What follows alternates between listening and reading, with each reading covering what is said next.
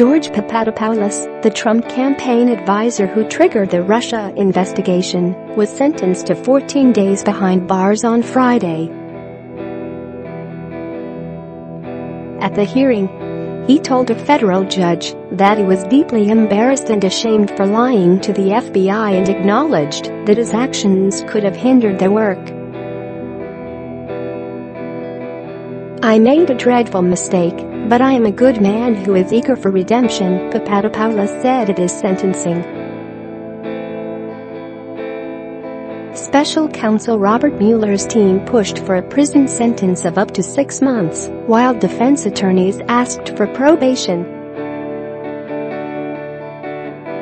Papadopoulos, who served as a foreign policy advisor to President Trump's campaign, has been a central figure in the Russia investigation dating back before Mueller's May 2017 appointment. He was the first to plead guilty in Mueller's probe and is now the first Trump campaign advisor to be sentenced. His case was also the first to detail a member of the Trump campaign having knowledge of Russian efforts to interfere in the 2016 presidential election while it was ongoing.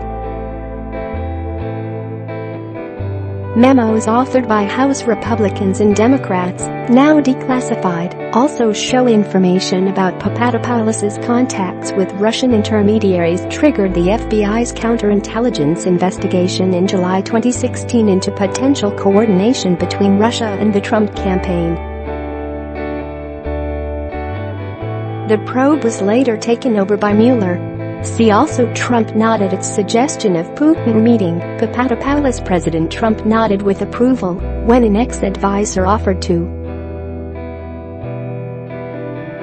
According to a sweeping indictment handed up this summer, Russian intelligence had stolen emails from Hillary Clinton's campaign and other Democratic groups by April 2016, the same month. Papadopoulos was told by a professor that Russian officials had told him they had dirt on Clinton in the form of thousands of emails.